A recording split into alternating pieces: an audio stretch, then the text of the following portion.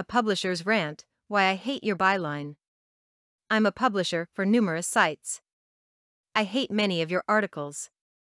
Here's why I hate the byline of your article and what you can do about it. Bylines.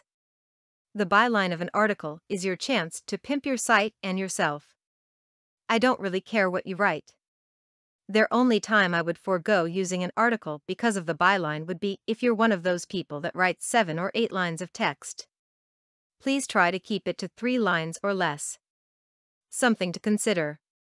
If you're writing articles, you undoubtedly know it is a great way to build the link count for a site. Assume you put 2 links in the byline of an article. Assume further that 60 sites publish your article. You have effectively generated 120 links for your site, a number that would take forever if you were pursuing reciprocal link trades. Article links are also valued highly by search engines because they are inbound-only links. In the minds of a search engine, inbound links are far more valuable than reciprocal links. Inbound links are interpreted as an indication the site in question has highly relevant information and should be ranked high in search engine results. If you don't believe me, give some thought to the IRS. The IRS has an excellent site covering every tax topic you could possibly imagine.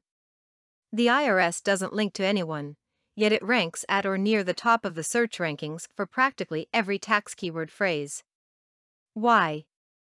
Roughly 971,000 sites link to the IRS. These sites include CPA firms, newspapers, and so on. All of the links are inbound. Get it? Keywords and bylines.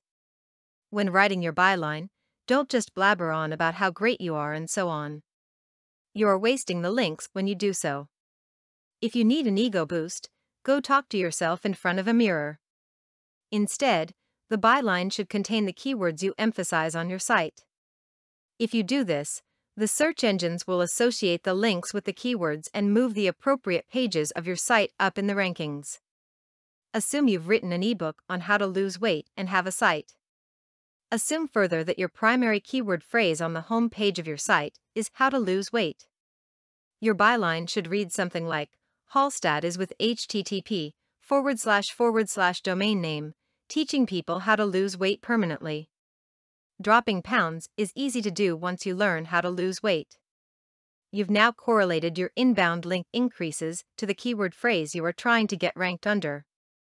Rankings are sure to follow if you keep pounding articles. Unfortunately, most people write bylines such as, Hallstatt was a fat slob until he had a moment of enlightenment after eating bad sushi. While spending a miserable night in the bathroom, he found that food poisoning was an effective way to regain his self-respect and get washboard ABS. The sushi byline isn't going to help nearly as much. It doesn't even include the correct keyword phrase. Again, I rarely discard an article because of a byline unless it is over 4 lines. Many of you, however, could get better mileage out of yours. Content produced and distributed by All Super Info. All rights reserved.